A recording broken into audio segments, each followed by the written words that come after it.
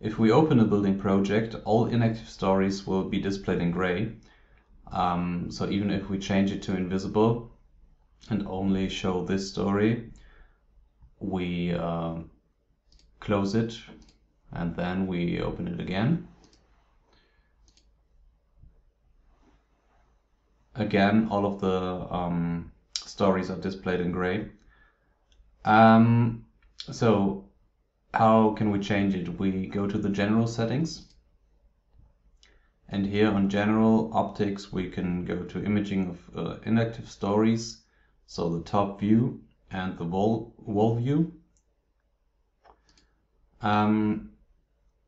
So normal would be that everything is just visible. Inactive is that all of the other stories are displayed in gray. Invisible would be just the story, just the chosen one will be displayed. And user is when you open it again, you will see it like you left it. So user or invisible would be the best one. And here we can save it as a template.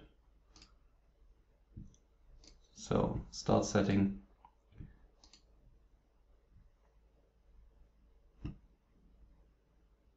And if we now just select this one and we close it